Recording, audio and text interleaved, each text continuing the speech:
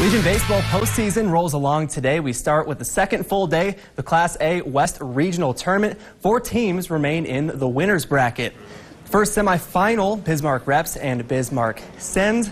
First inning, Reps already in business.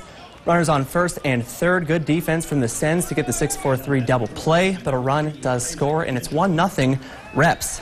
Few batters later, pickoff move to first by Ty Sanders. He catches the runner sleeping to end the inning. That would prove to be a big momentum play. Sens turn to bat now. Traden Calfell with a pair of runners in scoring position, and the ball flies over the center fielder. That allows 2 runs to come home, and it's 2-1 Sens. But it's the Reps coming out on top, 9-8. They'll play the 5-seed Williston Oilers, who pulled off the upset over the top seed Mandan A's today, winning 5-2. Over to the elimination games now. Minot Metros ahead 3-0 against Jamestown.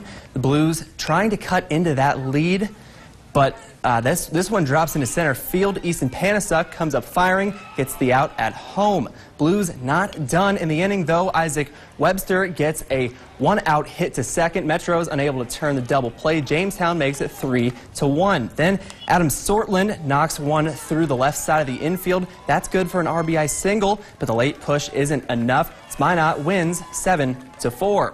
On the other side of the bracket, it's the Bismarck Capitals and the Watford City Walleye. Caps leading 2-0 until the 6th inning. Ty Howe skies one to center. That drops, and the Walleye take advantage to tie the game.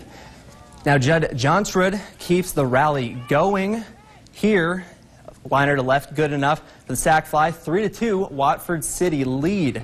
This one would go to the 11th, 4-4 ball game. Bases loaded. Harrison Reichert with the floater lands for the base hit. The Caps walk it off to keep their season alive. Walleye move on to the state despite being eliminated. Caps win 5-4 in 11 innings.